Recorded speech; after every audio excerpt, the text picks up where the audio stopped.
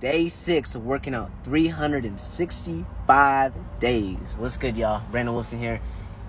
It's Friday night, 8 p.m. We just got to the gym right now, but I'm excited. We're about to get this lift in. We're gonna hit legs today. Today is one of those days I actually do want to work out. I'm not gonna lie. I've been working out about 5 months now, every day, every single day, and I tell you this.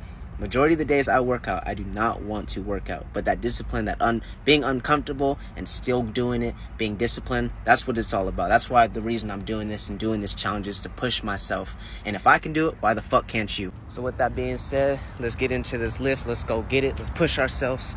I feel like in the previous videos, I've done a lot of talking. So we're gonna just get this workout in and let's do it. But before we get into this workout too, I wanted to mention, I will be releasing an ebook on how to get a six-pack. I'm telling you, if you want to get a six-pack, if you want to stop having love handles, you want to start being confident in yourself and being able to take off your shirt, you're going to want to buy this ebook. It's releasing very soon, so be on the lookout for that.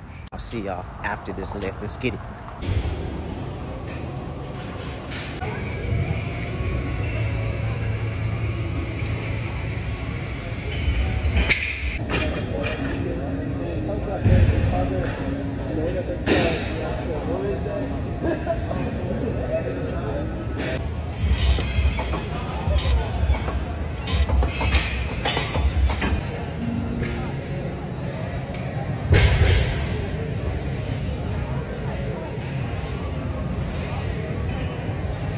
Boy doing squats right now. I fucking hate squats with a passion.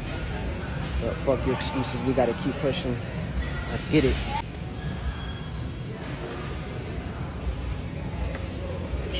Day 6 completed. I'm not gonna lie, I pushed the fuck out of myself. Those squats were not easy, but again, fuck your excuses.